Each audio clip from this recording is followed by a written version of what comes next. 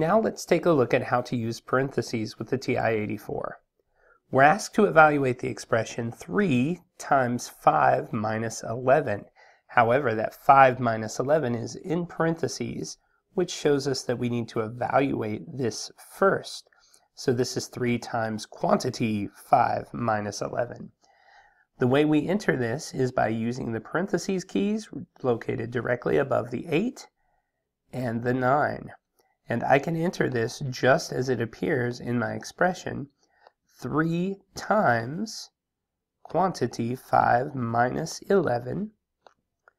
And this will tell the calculator to perform the operation 5 minus 11 first and then multiply. The calculator has an inherent understanding of the order of operations. And then, of course, to find my simplified evaluated value, I simply hit enter. Now let's look at a more complicated expression that includes both subtraction and negative symbols so that we can practice what we learned previously.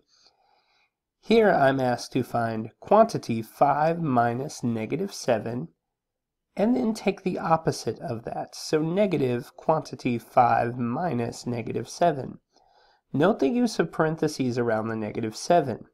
These parentheses are not to denote that there is any operation that should occur here first, but rather to simply show that the negative sign preceding the 7 should be grouped with the 7. And just as before, I can type this in exactly as it appears. I have a negative sign, not a subtraction symbol, so I use the correct key, parentheses 5 minus, and in this case I can choose whether or not to include the parentheses.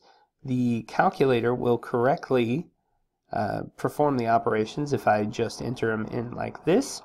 However, I will add the parentheses just so that we can see that the calculator does not mind nested parentheses, that is one set of parentheses inside of another.